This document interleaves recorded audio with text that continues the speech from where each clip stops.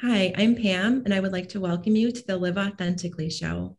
My team and I help other people step into their authentic realities, and we do this a number of ways. This podcast is one of them.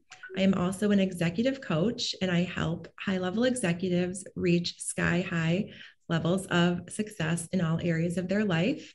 Also, I'm going to be getting into public speaking this year, which I'm super excited about. So, watch for more information on that. And we have a great show planned today. We have Martin Rutte with us. Hey, Martin. Hi, Pam. So nice to have you here. Thanks so much for taking time out of your day to be here. Thank you. Of course, I'm excited about our discussion. So, Martin is the president of Livelihood, and he explores the deeper meaning of work and its contribution to society. I love that and can't wait to hear more about it. But first, as all of our viewers and listeners know by now, the question that I start off all of my shows with is, how do you live authentically every day? I love the question. Thank you. I don't have a off the top. How do I live authentically? I see what's true for me, and I see where I can leverage the difference that I make in the world. And I have to have time for laughter and puns and playing with people and some intellectual stimulation. I like innovative, unique thinkers. Mm-hmm. How else do I live authentically? I try to step up to the plate and tell people in a nice way the negative stuff. The positive stuff is easy, but the Yeah. negative stuff, to say that with some heart and soul, and yet Mhm. still get the message across. And let's talk a little bit about that. What do you mean by negative stuff? Can you define that and explain that a little bit more? Well, I'll tell you exactly out of a fabulous example last evening. There's a woman who is I've adopted her as my niece because her father and I are very close and he passed away and I kind of feel responsible for her. So, and she's a mid-level manager at a very large corporation Mm-hmm. and she's been late for three of the last four conversations and Okay. with really BS excuse. And Mm-hmm. yesterday was the same and I just went, Kim, I need to tell you something. Do you know this pattern of being late all the time, or most of the time? And she Mm-hmm. kind of poo-pooed it, but I made the point at the end of the session of our talk, rather, she said, Uncle Martin, I've got to tell you, I did hear you and I will make changes. And Mm. that was lovely. I love that. I love that. And it's so powerful. I think it's really important that we address those. And there's such an art to communicating, as I know you well know. And it's interesting that you share that example because I'm in the process of writing my next blog about people management. And when I was in my 20s, I was an actuary, and I did people management as one of my roles. And looking back, I don't think I was a real good people manager. I mean, I think I was more like I was brought up by old school Italian dad, just like follow the rules, like very like military style kind of. Well, that might be a little exaggeration, but I'm pretty old school. And looking back, I would approach a lot of situations differently. I would ask more questions. I had people working for me who were late, and that used to drive me bonkers. I'm a Virgo. Like my sessions start like on time. The doors I locked at see. like 9:01. And I probably would ask more questions, like I've learned over the years to get curious. So I'm just curious if that's been part of your journey, the whole of, getting curious, asking powerful questions, seeking to understand, stepping into somebody else's human experience. Curiosity has always been a major part of my life. So that's not new. I'm curious about everything. How do things Mm-hmm. work? Why do you think that way? You disagree with me, but so help me understand why. Um, the the issue of telling you something negative, I always used to just blurt it out.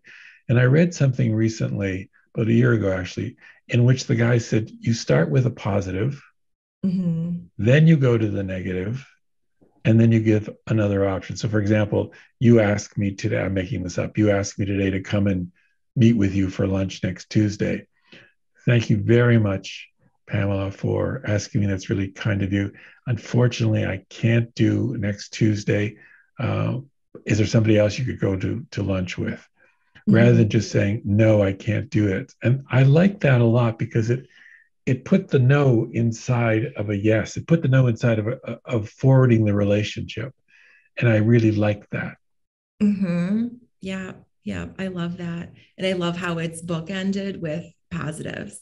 And it's Correct. shown like from kind of from a neuroscience perspective, the way the brain works, it's shown that we remember things at the beginning and at the end. And what's in the middle is not always remembered as clearly. So I love that you consciously structure your conversations that way. Let's Since I see. read that, it wasn't before.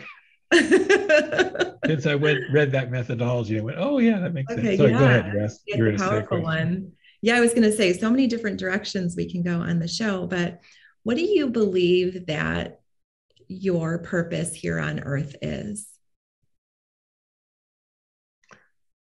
There have been three major purposes in my life. The first one was to bring the idea of vision. I was a consultant in Canada at the Okay. time, to bring the idea of vision into business, which, I Mm-hmm. mean, when I say it to you now, it's like, what's he talking about? But in the late 80s, in Canada, were you to bring up the word vision, I mean, you must have been smoking dope and just moved here from California. It was that wild.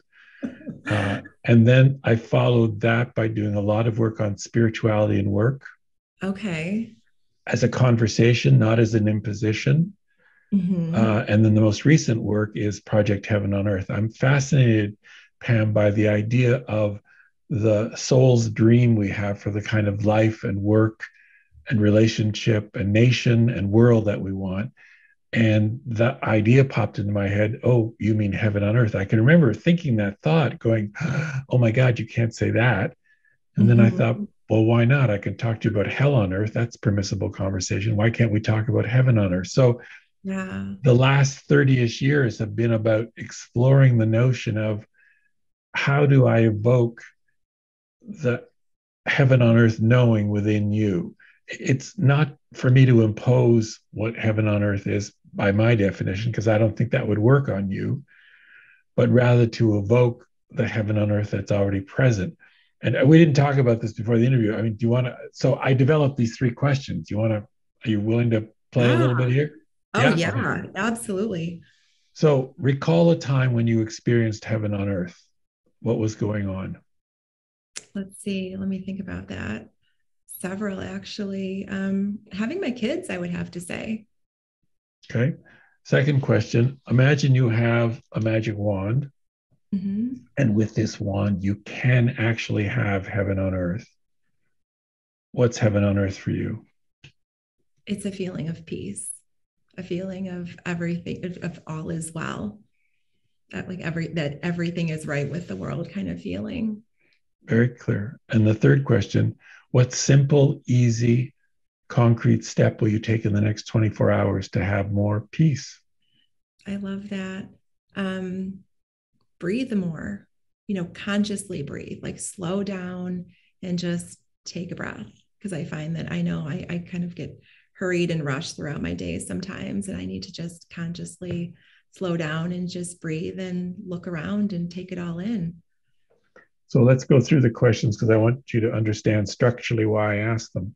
So, question one, excuse me, recall a time when you experienced heaven on earth. What you did instantly was say, the birth of my children. What you did not do, and what no one does, Pam, virtually is ask, what do you mean by heaven on earth? I Mm-hmm. didn't define it. I didn't say Mm-hmm. what it was. And yet, when I asked you, recall a time when you experienced heaven on earth, bang, you went right to it. And it's because I'm saying that there's a part in you, an already knowing about what heaven on earth is. And so when the question is asked, recall a time when you experienced heaven on earth, you go back there you jump on that, and you know, because Mm-hmm. most people have had an experience of heaven on earth, and it is the already knowing about what that is. Then the second question, the magic wand, here's a magic wand, and with it you can have heaven on earth. The magic wand removes the necessity of having to know how you're going to do it. And if you don't have Mm-hmm. to know how, because that's the magic wand's job, you can Yeah. just go to the what. And you went right to it. Peace, peace, Mm-hmm. peace. I don't want to leave it there. I want to actually have you engage. So, what would having more peace, i.e., more heaven on earth, how could you do that simply, easily, concretely in the next 24 hours? And again, you went right to it. Slow down and breathe. Mm-hmm. So, previously, slowing down and breathing was nice. But now, when we add the context, if you choose, of slowing down and breathing is my direct contribution to peace, which is my direct contribution to heaven on earth. Now there's a whole new story about what you're doing and why you're doing it. Mm-hmm. Yeah, I love that. I love that. And I'm curious to hear your responses to those questions. Like, what is heaven on earth for you?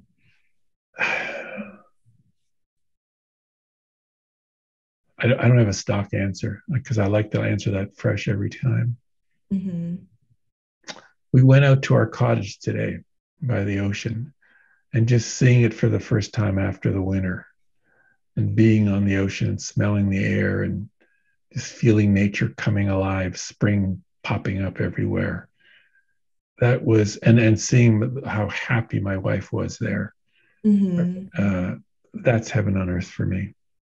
Yeah, that sounds amazing. Love that. So, yeah, tell me more about your work and how you incorporate this whole ideology into your daily work. So by asking the three questions, I get you to be in touch with what heaven on earth is, and that you can, by taking a simple action, by your definition, begin to create more of that. Mm-hmm. And so I have a blog, I have a free course, I have a blog on Project Heaven on Earth is the title of the website. Mm-hmm. I have now people all around the world doing their own unique projects. There's a newspaper in India in the city of Dehradun called the Dehradun Street. And he interviewed me like this. And I said, "What are you doing for Heaven on Earth?" What? Long story short, on the masthead of every issue in big capital letters, Dehradun, a heaven on earth city. Amazing. We have a Yeah. real estate agent who's, we were talking about what the sufferings are in the world. And she said, homelessness. And she went white. You could just see how deeply, deeply homelessness affected her. Long story short, she's created a program in her agency called A Home for Everyone, Mm-hmm. whereby every agent is asked and has agreed to donate $100 off of every commission into this fund. At the previous agent she was at, they raised over $400,000. She's now, and they would have people apply for homes. Now she's shifted that newly in the new agency, and they're actually buying.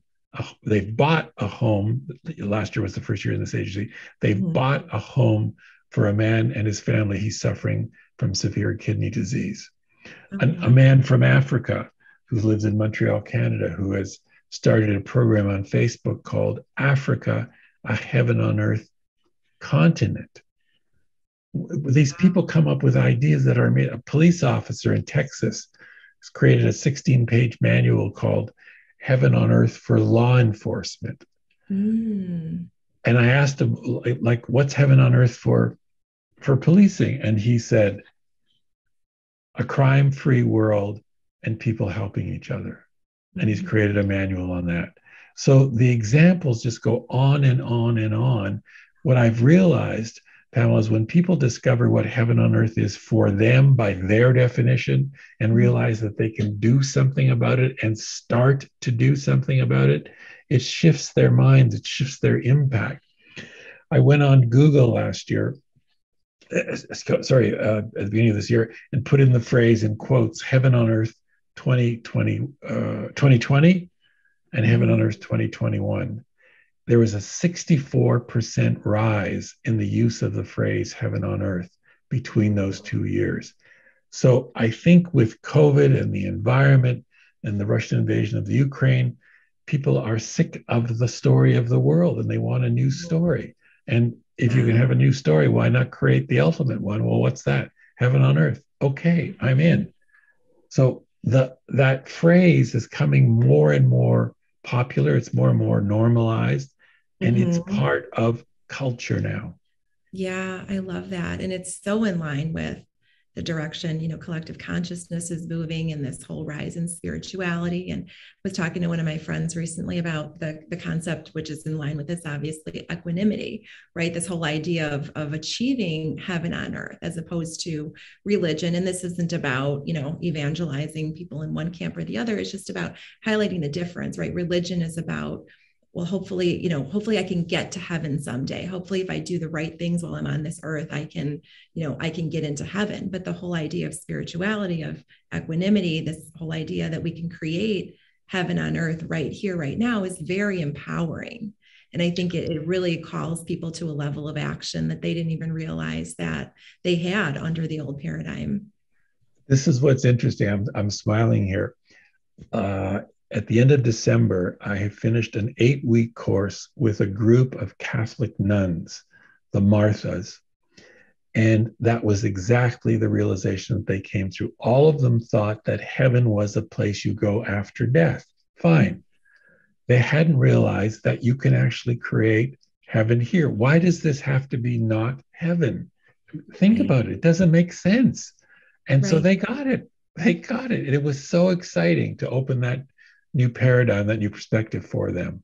Yeah. Yeah. That must have been exciting to see. What changes, like what aha moments did they have and what changes, do you know what changes they put into place in their own life to help, A empower number of things. They're elderly. This is the hard part here. The youngest member of the community is 57, and there's no new members coming in. So a lot of them are ill. So they visit a lot. They visit the them? ill a lot. They pray a lot. And so I said, look, whatever action you take, if that action is in the context of heaven on earth for you, of creating heaven on earth, then it counts. My Mm-hmm. wife and I had this argument years ago. She was doing this program called Many Mothers. So a woman would have a new baby, whether it's her first or second or more. She made it. My wife would go in and volunteer one afternoon a week, and whatever the new mother wanted, whatever she wanted, Maida would do. Oh, wow. Sit with the old children, uh, wash the floor, do the anything the mother wanted, Maida would do it. And I was doing heaven on earth. And she said to me, I'm just working with one mother, creating a little mini mother, give her a break. And you're out there doing heaven on earth. I said, no, no, no, no. It's the same thing. The content's different, but the context is exactly the same. For you, Mm-hmm. your contribution is many mothers. That's your contribution to heaven on earth. I don't want to do that. For me, my contribution is speaking to people and putting the message out in the world. You don't want to do that. It's Yeah. you. We're doing what's unique to each of us, and those Mm-hmm. contributions are equal. Yeah, I love that. I was just thinking as you were talking about that, that's a mom's dream right there. I wish I knew you back in the day when I was having my kids and I couldn't get out of my pajamas any day before noon. It was some pretty dicey years there when I had all my littles. But It's that how many children? four, Four. four, yeah. No, you can't believe the story she would come home with in terms of it was wonderful. And you could just Mm-hmm. see the mother would just like, well, I never saw the mother, but the mother would just like, oh, thank you, thank you, thank you. Let me just go sleep with my new baby. Yeah, Do the laundry, do some yeah, anything, just to yeah. be of service to the mother. Mm-hmm. That's so nice that she did that. I love that. So I Um, wanted, let me, as we're going on here, this is the book I wrote. oh, I And love it. Gorgeous cover. thank I you. love the greens and blues. Yeah, very Well, nice. and if you see, it's heaven above, earth below, and heaven Mhm. on earth here. But I want you to do me a favor and read the title. Project Heaven on Earth. Now, do you know that there's another title embedded in the same title? Use Mm-mm. project as a verb. Oh, Project. project heaven on earth. I love it. Oh, very clever. So it's both a noun, you and I are working on this project, and a verb. We are projecting heaven on earth. So the book Mhm. is the three questions that I just asked you. And then when you ask that question over and over and over and over and over, hundreds and hundreds of times, you begin, Pam, to see gateways, repeating gateways that keep coming up over and over. So the rest of the book goes into, there's 7 of them. Internal, some people say, the more heaven on earth inside of me, the more it will show up in the world. Some people say living a value, joy, in your case, peace, that's living a global value. Relationships, your and my relationship is a hell on earth one. Good. What's going to take to clean it up? Mhm. I'm making that up. We have a wonderful relationship. I know. Uh, I know you're joking. ending the suffering, hunger, war, poverty, making an institution. What if the purpose of government, of religion, of Mhm. science, of health was to help co-create heaven on earth? What would it do? A nation, your nation, as a heaven on earth nation. And finally, this here now is heaven on earth. So each of those 7 gateways kept coming up over and over. And I thought, aha, because when I started this inquiry into heaven on earth, I wanted to get the lay of the land. Mhm. So I began by saying, what's heaven on earth for you? It's too big a question. You can't ask people that because they can't get it. But if you ask the 3 questions that I asked you, recall a Mhm. time you experienced heaven on earth. Here's a magic Yeah. wand. What's heaven on earth for you? What are you going to do in the next 24 hours? It eases people in. And then by Mhm. asking those questions hundreds of times, those gateways appeared. So going through the Okay. book, it's a workbook. It's not a read book. It's an Okay. engage your mind and soul book. So by the time you're finished, you discover what your heaven on earth project is. You discover the Mhm. unique contribution that only you can make. I don't know what it is, but you'll discover what it is. And so that's the book, Oh, it's super Project Heaven cool. on Earth, on Amazon. Okay, I will have to check it out next time I'm on Amazon. Awesome. So, who are your clients? Who do you work with? I'm doing mostly, I think it's an interesting question because in the last week or so, I've begun a transition.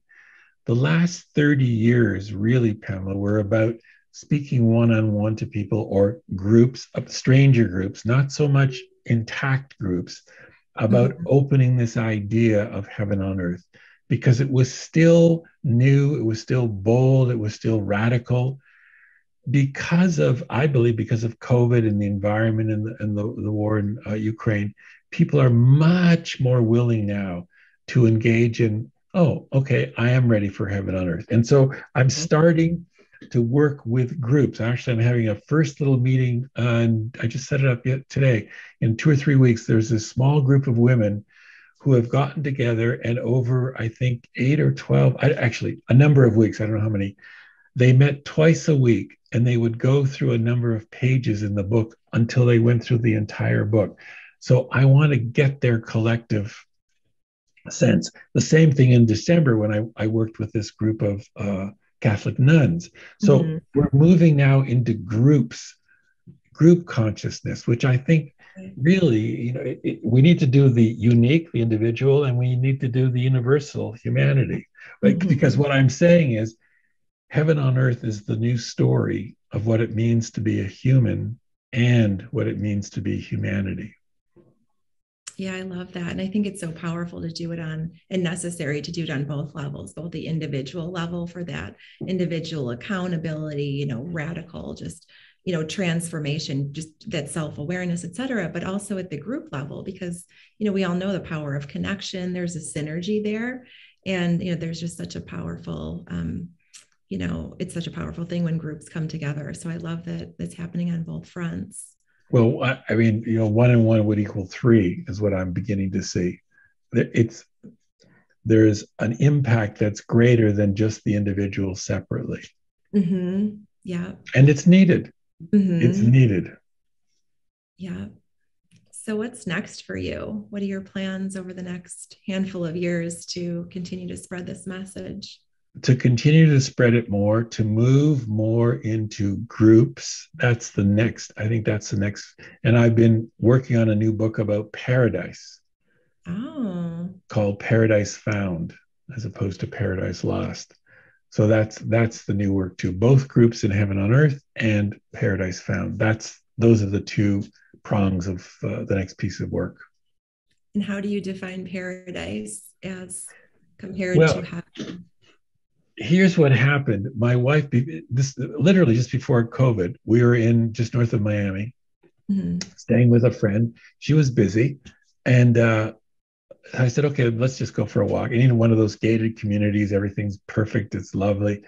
And we're walking down the street, and I said to my wife, without thinking, I said, "This is paradise." And I forgot about it. And a couple of days later, I was speaking to a friend, and I said, I think it's time to engage with paradise. So most people think that paradise shows up in moments, Mm-hmm. right? And I'm saying, yes, it does, but really, it's here all the time. It is we who show up in moments. So the purpose of this new book is to get that paradise is here. Where else could it be? Where else Mm-hmm. could heaven be? And if you think about paradise not being here, about being kicked out of the Garden of Eden, and it's a one-way street out, and we can never ever re-experience it again. Well, I show in the book how that's not accurate. Mm-hmm. Yeah. And I love it. Again, so empowering, such an empowering concept that we can create our paradise no matter who we are, no matter where we are. We get more of what we think about, right? So where our attention goes, energy flows, and that grows. So if we are focusing on the negative, then we're going to be creating our own hell on earth. But if we constantly are looking for the positive, finding the light, the lessons, the love, the gratitude, the appreciation, then we keep getting more and more of that. So I love the work that you're doing in the world, and we've got another minute or two before we wrap up, but I'd like to give you an opportunity to just open up the floor and talk about anything. So you like to share, I'd like to hear about, where we can get in touch with you if people would like to directly, and just anything else you'd like to share. Sure. You can go to my website, projectheavenonearth.com. You can sign up for a free 7-day course, and you'll get a free weekly blog. The purpose of the blog is to normalize heaven on earth, heaven on earth, heaven on earth, heaven on earth. It has a real effect on your mind and on your being when you see this over and over and over. I want to say it again, it normalizes that thought. You can go on Amazon. I'm inviting you to go on Amazon and buy 3 of these books. Why 3? One for you, one for somebody in your life right now who needs it. So just think of who that person is. It should come right to mind. And Mhm. one for somebody who's going to come into your life and you'll go, you know what? I had this waiting. This is for you. So Ooh, I invite you to be a heaven maker. I invite you to go out and start creating the kind of life and work and nation and world that our individual and our collective soul is longing for now. We are at a turning point in humanity's evolution. You can make the difference now by making this the kind of world that your soul longs for, that our souls long for. amazing. Thank you. Well, thank you so much for being on my show today and for all of this beautiful work that you're putting out in the world.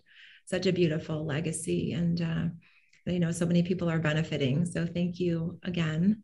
Thank you, Pam, and thank you for this. Thank you for the work you're doing. Ditto Oh, and you're legacy. so welcome. You're so welcome. It doesn't even really feel like work. It feels like a Exactly. privilege. It feels like a spiritual calling. And I truly, truly enjoy every minute of it. So I'm again really grateful that you've taken time out of your schedule to be on my show today. And I'm grateful for my viewers and listeners as well. I so appreciate you. You guys keep showing up day after day and looking to learn and grow all the while. So thank you all very much and have a wonderful day. Bye.